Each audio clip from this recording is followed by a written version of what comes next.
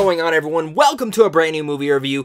My eyes are a little red. I'm a little teary-eyed because I just got out of seeing How to Train Your Dragon: The Hidden World. Now, this is the conclusion, the finale to the whole How to Train Your Dragon series, which I actually just watched for the first time. Been playing catch-up from the last couple of years, and I have no idea how I've missed these films till now, but thank you to my friend for getting on my butt about this, because now I'm in love with this world and devastated that this was the finale, because this was an excellent finale to what might I say is a brilliant trilogy. Before I get into this review, guys, make sure to hit that like and subscribe button if you guys enjoyed this video, and plus make sure to check out Sandwich on Films down below and hit that website up for advanced movie screens like How to Train Your Dragon. How to Train Your Dragon 3 takes place at quite a couple years after the second one, which I thought the second one was very well done for background history. I love the first one. I think it is a near masterpiece. The second one I think is still really good and almost hits the bar of the first one, but I found the villain to be a little bit lacking and not as menacing and just a guy who yells and twirls a stick and really isn't all that scary. Going into the third one, again, I was super pumped and super excited to see how they will conclude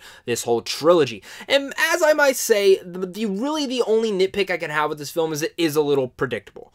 That is it. I mean, watching the trailer, I could tell you exactly what was going to happen, and kind of watching the film from the early stages, I could tell you exactly what was going to happen. But that didn't deter from how much I flippin' loved How to Train Your Dragon 3. I think this is not just, again, adds to how great this trilogy is. This now definitively states and puts this trilogy in some of the best, in the talks of being one of the best trilogies of all time. Each film has kept the same quality, same level of professionalism and passion, and the third one is that there's no let back and no take back of that. It is a passion-filled, fueled project from the creators, and overall just an emotional arc for our main hero, Hiccup, who I think is one of the most relatable heroes in any type of film I've ever seen, which is why I'll actually be doing a separate video on Friday talking about why I think the series is so beloved, so make sure to look out for that.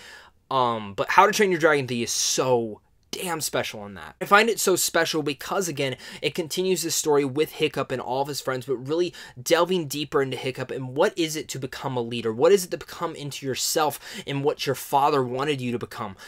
And really, I think one of the great things in this storyline this time around is that the villain in here is very menacing. He's very scary.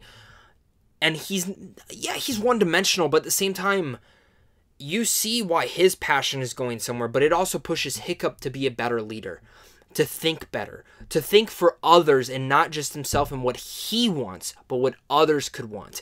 And I think this villain is so great in that manner, that he pushes the main protagonist. And I think that's also could make a great villain, is that not just understanding his purpose, but even a great villain can make a great protagonist be better and have to learn different lessons. And I love it that it's just not hitting you over the head. It's more stuff that just plants those little seeds inside of you, and you're sitting there thinking like, damn, this is a smart movie. Earliest steps of this film to the ending steps, I had a big smile on my face with tears in my eyes, just overly enjoyed with how much greatness is going on in this film. Again, like I said, this is a very great concluding chapter to this whole trilogy. It closes out every question that you'd ever wanted from the past and previous films to now, and overall just fulfilling Hiccup's arc as this coming-of-age story of this young boy that we saw in the first one to this full-grown adult now. This film has tons of emotions, and it might make you leave the theater crying a little bit, or crying of joy, or crying of sadness.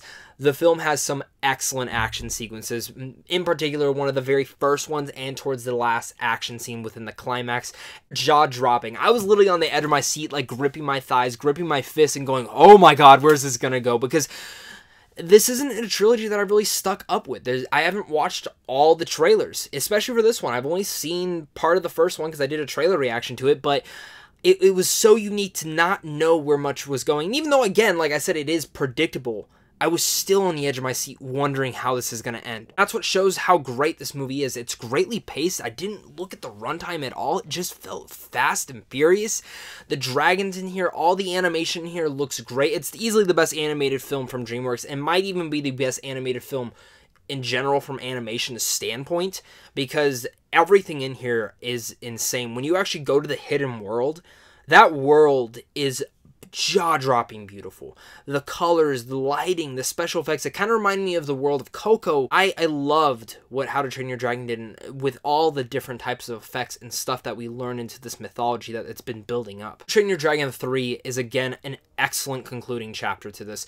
A great coming-of-age story from what we saw in the first one to this one now, with just a great friendship, great messages all around, excellent action scenes throughout it, just a ton of fun with the laughs, the smiles, the emotion, and the brilliantness of the script. How to Train Your Dragon 3, The Hidden World, is an excellent concluding chapter, and I'm so happy that I fell in love with this series.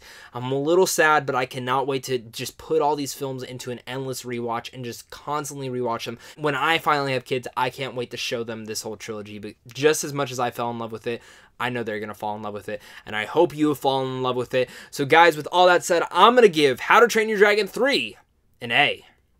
Know what your guys' thoughts are on this film. I know it's already been out everywhere. I feel like one of the last people to have seen this film, but let me know what your guys' thoughts are on How to Train Your Dragon 3. Did you guys love it? Did you hate it? Let's talk about it down below in the comments. And also, guys, make sure to tell me what your favorite How to Train Your Dragon film is. Look out for that new video on Friday where I'm talking about why How to Train Your Dragon is so beloved.